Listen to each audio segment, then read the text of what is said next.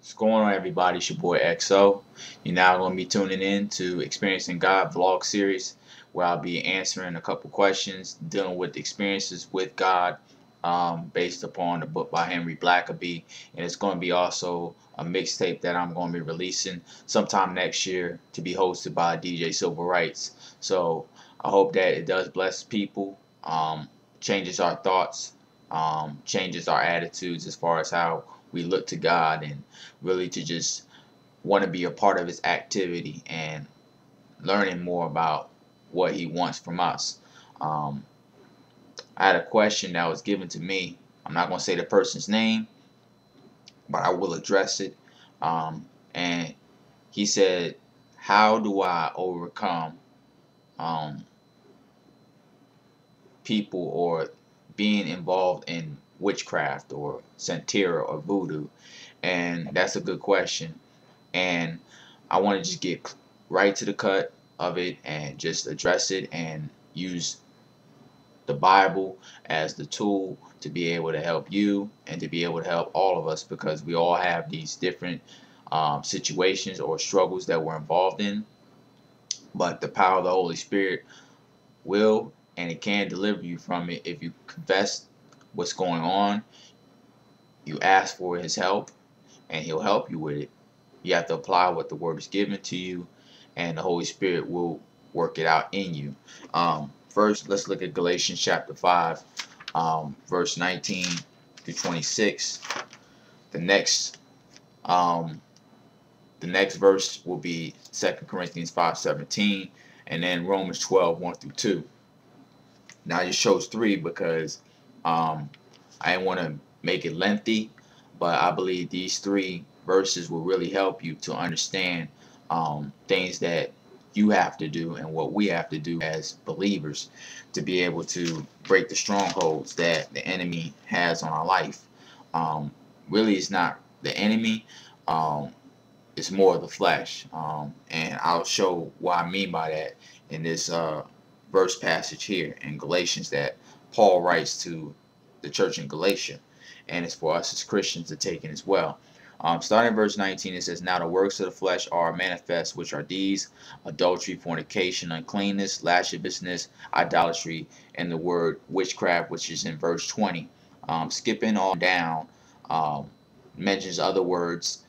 Um, 21, he says, which I tell you before, as I've told you in times past, that they which do such things shall not inherit the kingdom of God. So you practicing these things, you continue to engage in these things. Bible says that you shall not inherit the kingdom of God. Now, also in Corinthians, it says that such were some of you. We know the Corinth church was a very carnal church, worldly church, but yet the people that Paul is speaking to, like, you were this way. Now you have been called and elected and predestined and chosen to be called into his marvelous light. You put the old things away.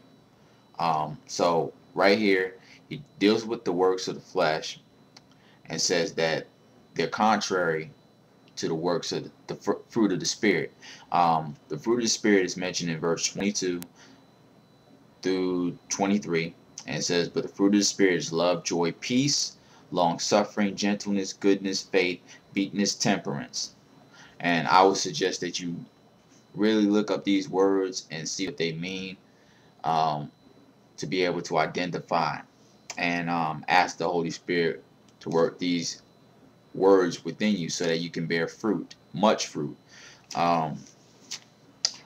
Next, 2 Corinthians 5:17. It says that, therefore, if any man be in Christ, he is a new creature. Old things are passed away. Behold, all things are become new. New King James Version. I got different translations. But I mainly stick with the KJV. Personal reason. It says, therefore, if anyone is in Christ, he is a new creation. Old things have passed away. Behold, all things have become new.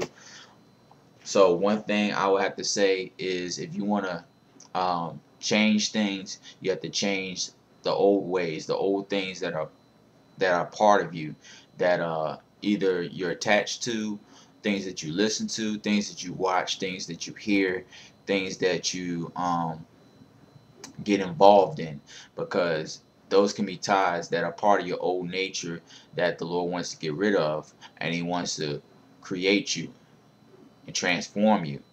We'll also see in Romans 12:1-2, he says, and so, dear brothers and sisters, this is NLT, New Living Translation.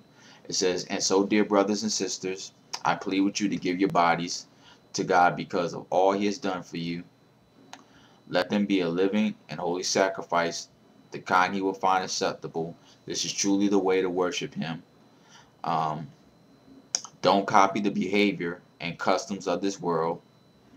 So that deals with application right there. Don't copy, don't mimic, don't do as the heathens do, those that are sinners, and partake in the same customs, the rituals that they do. He says, but let God transform you into a new person by changing the way you think. How you do that? By taking in the Word, renewing your mind. Then you will learn to know God's will for you, which is good and pleasing and perfect. So maturity is gained when you take in the Word, you apply it, you ask the Holy Spirit to continue to do the work in you. Strongholds will be broken. Is it easy? To be honest with you, I can't really say that.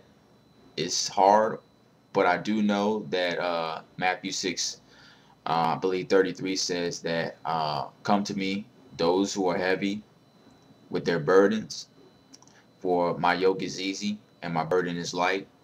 So if you're doing things in your own will, and I have things where I do that sometimes. I try to do things in my own will.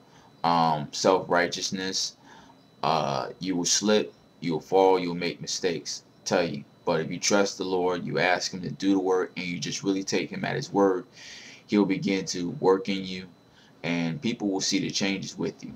So 3 verses, once again, to really focus on: Galatians 5:19-26, 2 Corinthians 5:17. I recommend reading 5 verse 11 through, I think, about verse 20. And you could even read the whole chapter of 2 Corinthians 5. Also Galatians chapter 5, read the whole chapter 2. And then you got Romans 12:1-2. And keep in mind that you fulfill these things by doing one thing: loving the Lord your God with all your heart, with all your soul, with all your mind, and loving your neighbors. Key thing is loving your neighbors, loving those who are your brothers and your sisters, not only in the body of Christ, but people who are out in the world, because that is a true testimony. When you love your enemies and you love those who despitefully use you and do wrong to you. So I hope that helped the person who watches this video, as well as other people that are dealing with things such as adultery, fornication, lasciviousness, idolatry, witchcraft, seditions, heresies, all those things that are mentioned in Galatians 5:19, and then working on the fruit of the Spirit: love, joy, peace, long-suffering, gentleness, goodness, faith, meekness, and temperance. Shalom. Holla at you, do XO. Peace.